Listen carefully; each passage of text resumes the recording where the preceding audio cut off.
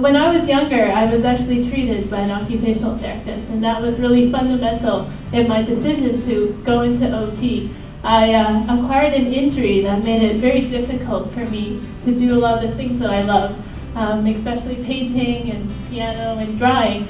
And so I was told by a lot of medical professionals that I had seen that I would have to give those things up.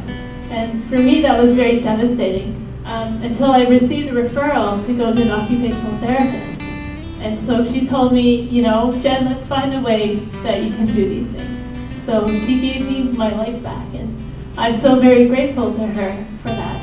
And so that's part of the reason why I went into occupational therapy, because she said to me, you know, Jen, let's find a way to make that happen. And I feel that really is fundamental to what OTs do. So I'm someone who's been on both sides of the coin. I've been a client, and now I've been a student clinician. And so when I think about occupational therapy, the word that comes to mind is hope.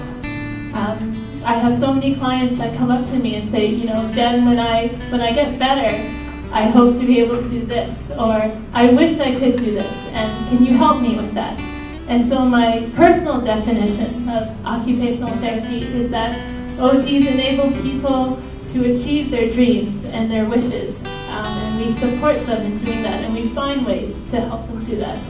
And so on behalf of the class of 2011, I'd like to thank the preceptors and the professors who have supported us on our journey to becoming full-fledged occupational therapists.